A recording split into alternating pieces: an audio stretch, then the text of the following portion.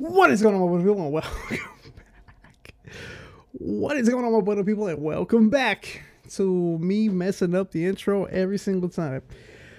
Look, we're not doing a reaction video today. I am reacting to something that I have watched about a few times now from different creators. Stay there, please. You see my Captain America shield. Hopefully you kind of have an idea what's happening. November 11th. Wakanda Forever is coming out. That is also 2 days before our vow renewal. Just throwing that out there. But I do want to talk about something that's kind of been stirring around the internet lately. It's really bothering me for multiple reasons, and it's legitimately, in my opinion, doing the opposite of what you want to do for a movie. And that is, there are some activists on the internet who are saying that if you are white, you are not allowed to go see Black Panther on opening weekend, and if you do, you're anti-black. My wife and I have plans to go see it. My wife is mixed. I am a very, very, very, very white German Latino. So it's weird to say that. But so that being said, going off of what these people are saying, half of my wife's not allowed to go, and half of me, a little over half of me is not allowed to go. So it's very, very strange. What they're saying is, if you have tickets and you are white, to give them to and they really point out, this person specifically points out, to give them to a black person or a black family who cannot afford to get tickets. I watched Tyrone Magnus, West Side. I think Tyrone Magnus was the one who said, you know, I'm gonna go buy my own tickets. Like, I'm not taking tickets from somebody else. And for me, it's not even that. It's the fact, the audacity of, we're in 2022. We're still in this war. This war that is just very odd. Very, very odd. We're picking things that are not real. We're picking things that are fantasy. We're picking things that are movies, comics, books, games. And we're bringing it into this war of the activists. I'm gonna call it that, because there's not a single person I know that I know of that agrees with anything that's going on right now with that kind of stuff. This movie was not made for any particular person of any color, of any race, of any nationality. This movie was made as a form of entertainment and as a tribute to the late Chadwick Boseman. And to say somebody of a different color, of a specific color at that, is not allowed to go to opening weekend, that kind of defeats the purpose of everything that I feel like people are trying to fight for right now.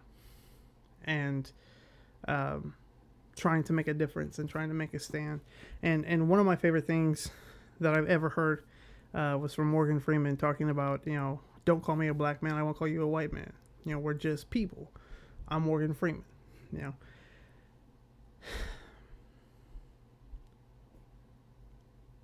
this is kind of a side tangent real quick. I've never really, like, I've always appreciated and I've always wanted to know more about my Hispanic roots, but like, even my dad doesn't really know much, because my grandpa never really enforced that on his kids, so my dad didn't really learn it a whole lot.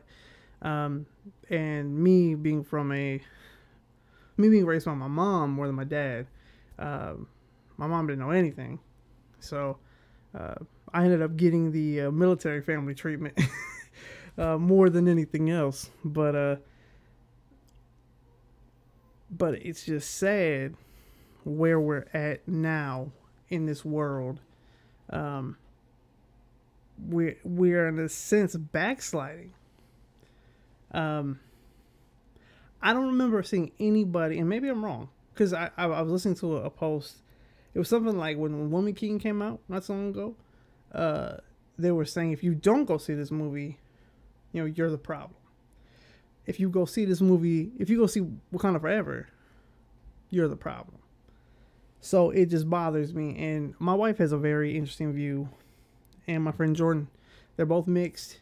They both get treated a little bit unfairly, in my opinion. I hope he doesn't mind me saying this, but he basically, in a sense, if you look at him, he looks more Hispanic than he does black, but he has no Hispanic in him. He is white and black. And he was told on a recent video shoot that they weren't going to use him or they weren't going to use any of the footage they shot with him because he didn't fit what they wanted. They wanted a real black man, and that really hurt him. And it's kind of the same narrative in a sense. You know, who are we to say who has the right and doesn't have the right to do something based off the color of their skin? Because skin color doesn't dictate, you know, origin. Skin color doesn't dictate who the person is. And that's always been a fight. And it's something I feel like there's been a good chunk of people, and that's how I was raised. You don't judge off of skin color. For a long time, I did not see color until the world was like, yo, there's color. And then you kind of have to see it. But you don't have to acknowledge it. And don't take it the wrong way. You do not have to do what the world is doing by acknowledging it negatively. I acknowledge it by saying I have friends who are different skin color than me. And I know those friends sometimes could face issues due to what the world is giving them. And that's the truth. And I will never stand here and say that friend can't do this. In fact, I'm the dude who constantly is writing roles for actors of color, and I can't find them because I live in Missouri. You know, Missouri is a predominantly white state, and I can't find anybody of color half the time. We're now to the point where in my area we finally have a collective. It's a Mosaic Arts Council. Their job, their goal, and they're very sweet and nice people and very supportive. Their goal is to get work for people of color, people of all color. You know, and they're currently doing The Color Purple. They're getting ready to do that show, and they've been having a hard time finding actors for it. And I'm over here in the sidelines like, man, I really want to do the show, but I know I can't because the show isn't about me. That does not mean anywhere that I can't go see the show or help with the show in some way. Even though Wakanda Forever, the story, is about Wakanda, that does not mean I am not allowed to go and enjoy it. That does not mean that I am not allowed to go and, you know, give my respects to Chadwick Boseman, because that's what this movie is. It is a tribute to the late, great Chadwick Boseman. And it bothers me. I'm worried. One of my favorite Marvel characters, this guy right here, this dude, is getting his own movie in Phase 5. I'm worried that it's going to happen again. Like, when Sam became Captain America, I was so excited. So excited. I love Steve Rogers, but I love Sam Wilson. And I am excited for his solo movie. I don't want somebody telling me I can't go see it. I am excited for Wakanda Forever. And I'm going to go see it and enjoy it with my wife. And no one's going to stop me from doing that. No one's going to tell me that I am a problem because I'm going to go enjoy something that somebody created for somebody who I enjoy. Like that doesn't make any sense to me. And this isn't about Black Lives Matter or about a race issue. This is about somebody trying to cause a problem during this time, this event that's supposed to celebrate the life of a man, a character. And they're trying to get a rise out of people for it, and they're trying to get their name out there. You know, that's what you do when you're a toxic individual. That's what you do when you have nothing else to give to the world. You're going to grab onto the biggest thing that's happening right now, and you're going to cause drama. She has nothing to do with the production. She has nothing to do with anything with Black Panther. And I saw a comment on another video, and it said, I have a feeling that we do what they say, the movie fails, and then they're going to turn around and say, why weren't you there to support the movie? So this person has no intent to protect the movie. It's not about the people. It's not about anybody she's trying to say that it's about. It's all about her getting the attention to push her narrative. That's what it's about. So that's why I'm not reading the article. I've seen Tyrone Magnus react to it, Westside react to it, a couple other people. One guy I didn't really care for. Like, I was like, okay, you got a good point. And then all of a sudden he started getting very negative, and I was like, Are you even for are you even for this movie? So I just want to share my thoughts. If you did not know from what I just said, I am German. I'm German, Irish, and Latino. My family on my dad's side are from Mexico. Down the line, my grandpa grew up here. My grandpa's full. My dad is half, and I'm like between like 30 and 25%. And that's not a huge amount, but that's still enough to where I feel like I have the right to say I'm proud to have that a part of me. Even though my mom comes over with her Irish and German, and it's like, and, you know, now you got this white fluffy dude,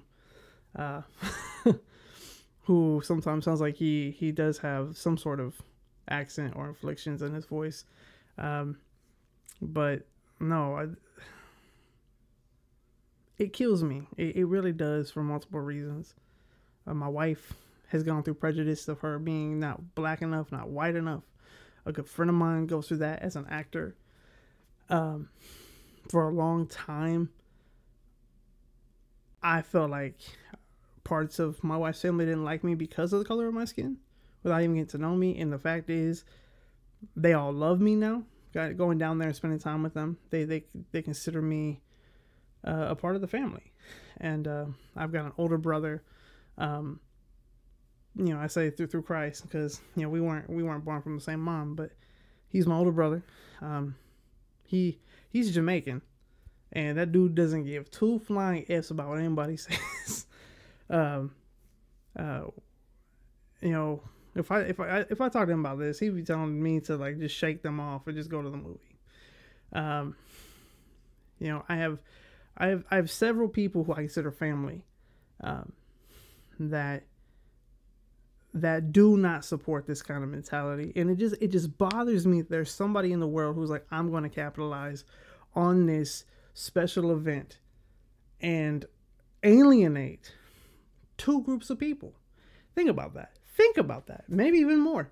But you're alienating black people by saying that they have to have their white friend get them tickets, and their white friends have to protect them at the door to make sure they can watch the movie in peace. And then you're hearing white people saying that they're not good enough, or they're not allowed to go enjoy this film opening weekend because they're a problem.